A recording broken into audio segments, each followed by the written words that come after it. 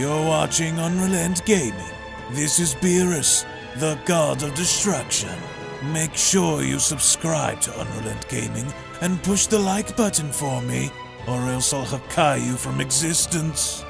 Oh, and do make sure to watch the entire video all the way through. And to follow UnrealEntGaming on both Instagram and Twitter. Whis, enough. On to the video.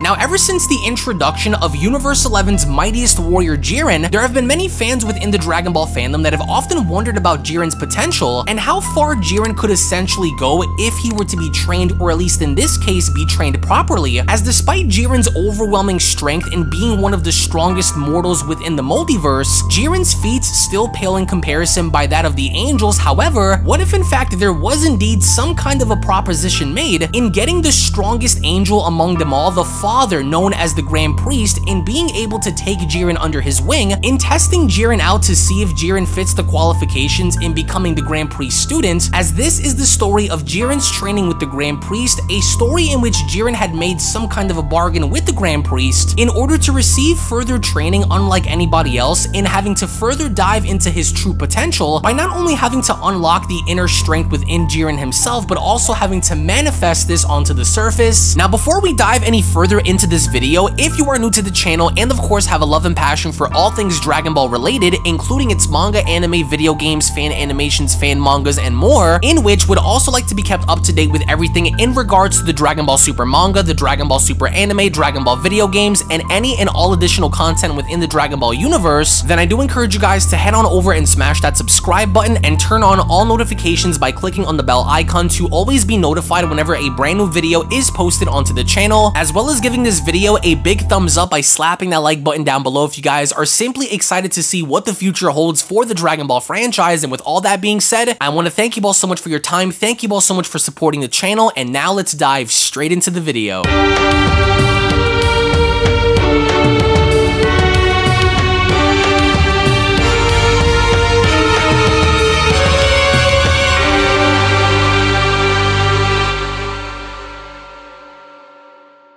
As our story opens up with the God of Destruction Belmont and his angel attendee Margarita having to oversee a battle happening in the distance, the battle in which they are watching seems to be very intense, as Margarita went on to tell Belmont, "I will say, for a mortal to be granted special permission to be trained by the Grand Priest, I am very impressed that Jiren is able to survive." As Belmont went on to respond, "It is rather a very rare sight indeed. Tell me something. Why would Jiren even agree to something like this if he knows he's no match for the Grand Priest? What is Jiren aiming to accomplish by training with him like this?" And as we observe closely in the distance how carnage is now ensuing, Margarita went on to respond, "Well, for one, I'm sure Jiren's quest is to aim to become even stronger than he was before. In fact, stronger than he ever could have imagined in becoming. So learning from the Grand Priest would be ideal if he hopes to never fail in battle again. I also saw the look in my father's eyes during the Tournament of Power. He had taken a liking to both Goku and Jiren, of course more than likely seeing their great potential as well." And with Margarita having a flashback of her training with Jiren, she then continues, "Training Jiren was truly an honor, but I knew in order for him to become even stronger, he would have to train with the Grand Priest. Even if it's for a moment, that moment could work wonders for him. The Grand Priest doesn't often accept these kinds of pleas, but I'm sure he saw the potential that Jiren has." And with Belmont shown looking up smiling, he then went on to respond, "Then he will surely become the strongest mortal to ever exist if he keeps this up. And if Jiren prevails, then Universe 11 prevails as well. What matters more than anything is his will not to quit, which he's proving now. This will also mean that if the Omni Kings were to hold another tournament like he did before, then there would be no mortal, whether it's Goku or any other warrior, who would stand in Jiren's way." As Margarita responds, "I'm sure Jiren knows of the risks, which is why he is taking this battle as seriously as he possibly could to get better." But even then, during the conversation, Jiren's body is shown having to fly right past Margarita Margarita and Belmont, as Belmont went on to continue, any other mortal would have died in this fight by now. For Jiren to still find the will and the power to push back against the Grand Priest is certainly more impressive than anything else. And as we then go back to Jiren, who is shown trying to stabilize himself and breaking the ground with his hand, he then went on to say to himself, damn him, how is he not even scratched by any of my attacks? Look at him. He's taking me for a fool here. I will not stand for it. I'm getting nowhere like this, as Jiren went on to ask, how are you not tired from any of this? How could you possibly be this relaxed? You may be the strongest, but don't think for 1 second that I'm going to give up. I need this. I didn't come here expecting for our battle to be a cakewalk. But I'm not backing down from you either, you hear me? And with the Grand Priest having to look down and smiling, he then went on to tell Jiren, your skills are sharp, but you lack the focus to balance your mind in this fight. You are overwhelming yourself with emotions that are standing in the way of victory. If you wish to unlock your true potential and the sleeping power that lies dormant within you, then you must be without emotion and fight with the intention to slay. Merging your mind along with your body is the key to opening the doors to newer levels of power.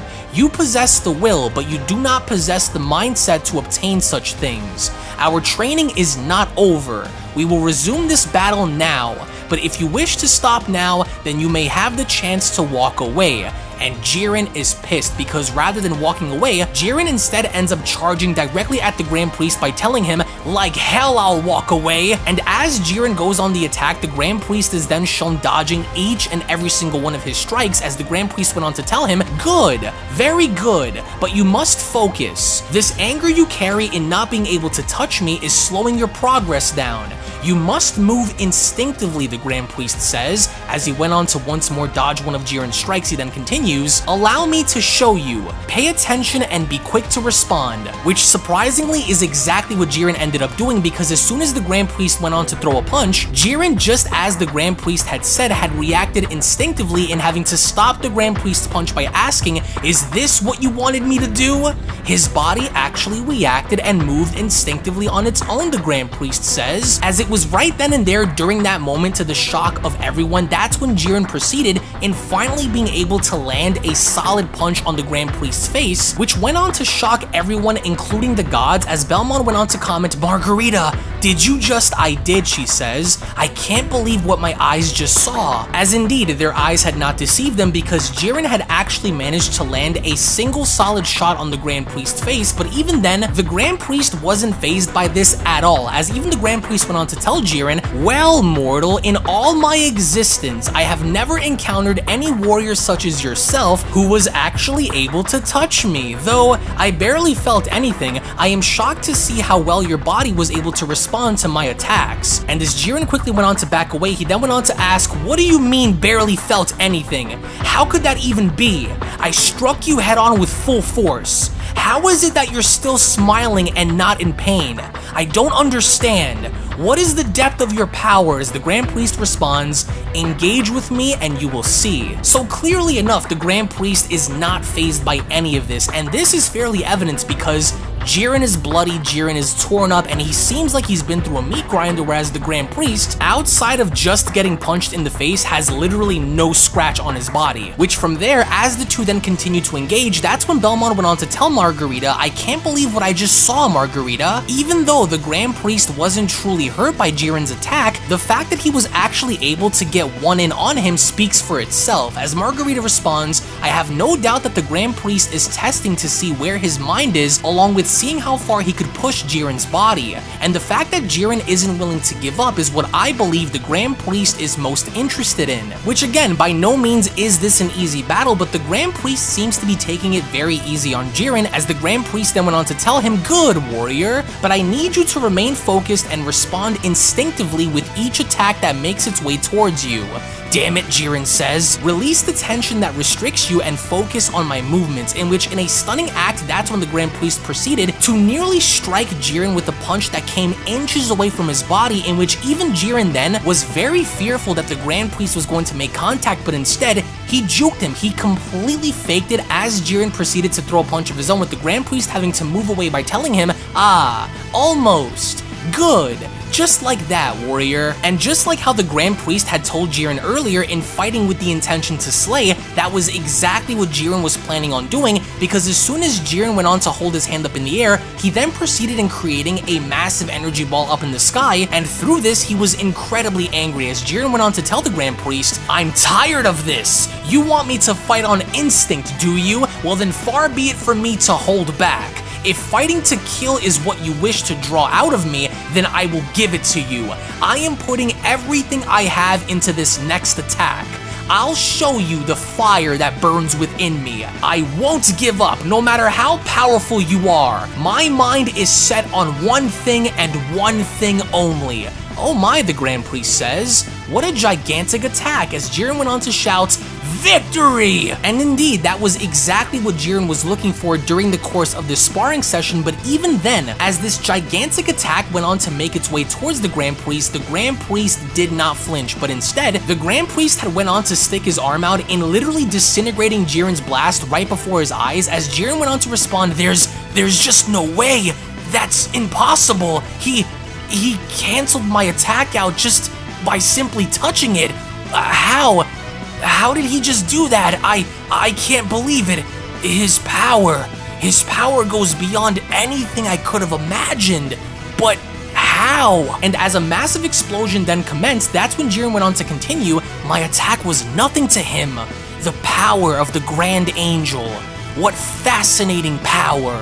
How did he do it?" Which, mind you, once again, this explosion is massive, as even Belmont went on to respond, "He crushed it with ease. I never would have known the Grand Priest is this powerful. He makes it seem as easy as it is breathing," as Margarita responds, "and what's more is I know my father isn't even taking this seriously either, but he certainly is being pushed out there by Jiren to try." And as the smoke then begins to dissipate and settling on down with the Grand Priest having to oversee Jiren from above, that's when the Grand Priest went on to say to himself, "I see. So my suspicion was indeed correct. He is able to be molded after all. A warrior with this much potential shouldn't be wasted. Pride Trooper Jiren of the 11th universe. You did well. You have proven to possess power that can be improved on and a body that can be molded.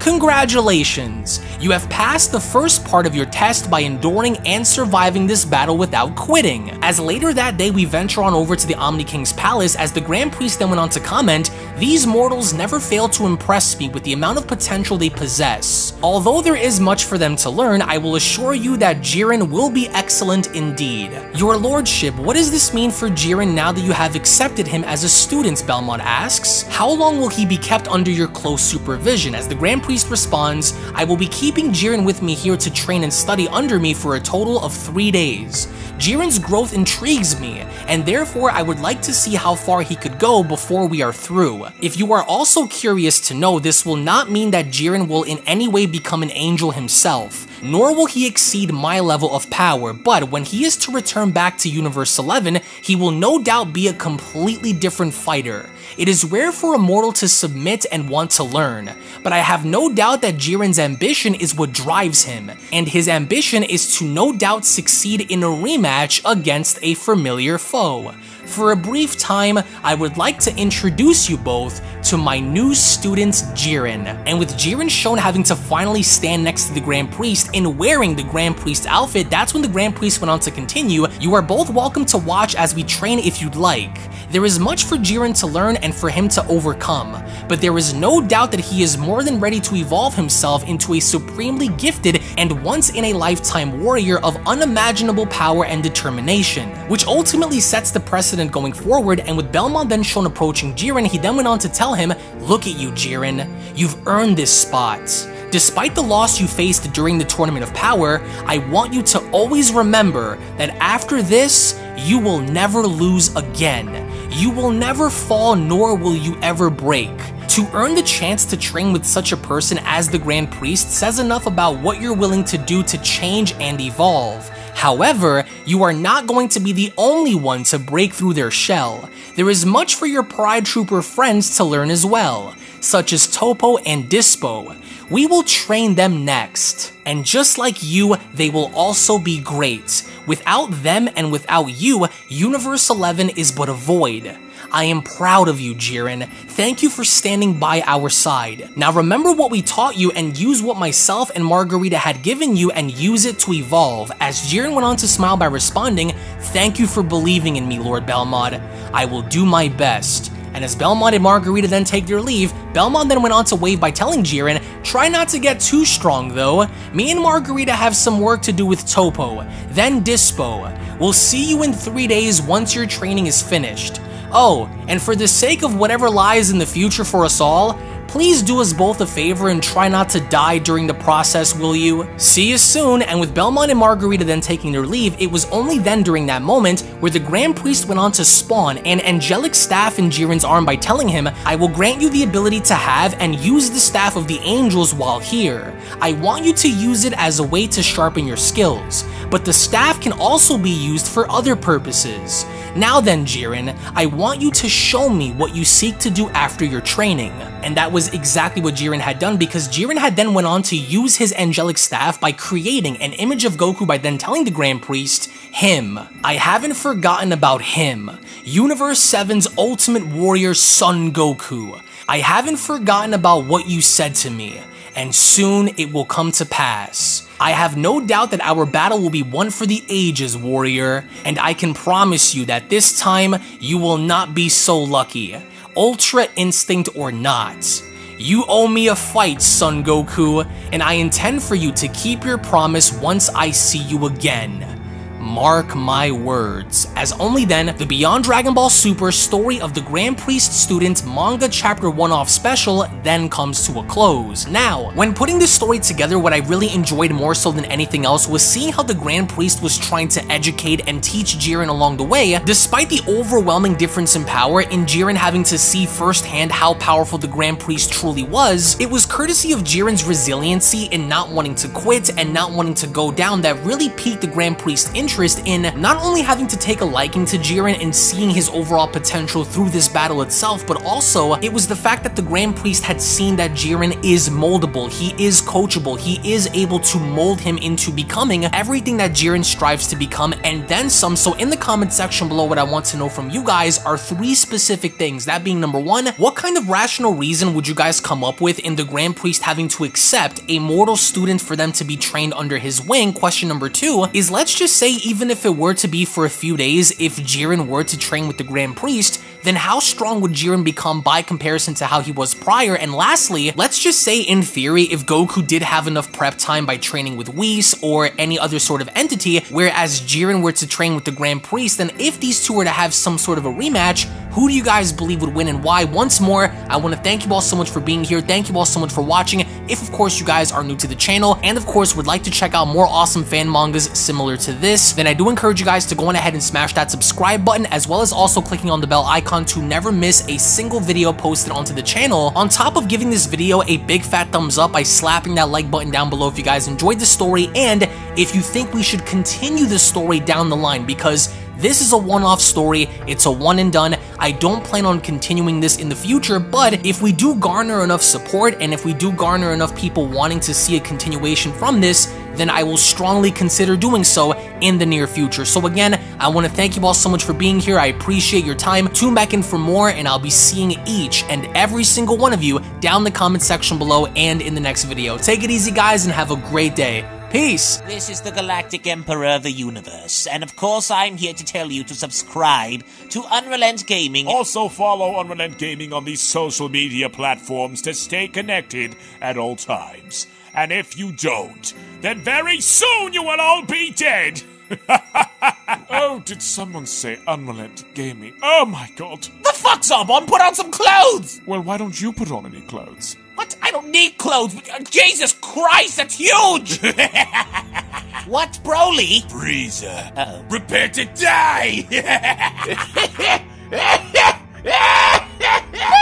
UnrealEntGaming, but once you get video, lots of likes, or Bill will turn you into chocolate! Vados, get over here! Tell these mortals that I'm the biggest UnrealEntGaming fan. This is my moment. I'm a part of his notification squad. Universe 7 can have all the fun. I just want the food. And don't forget to leave a comment on this video. Show some love for the best community on YouTube. Kakarot!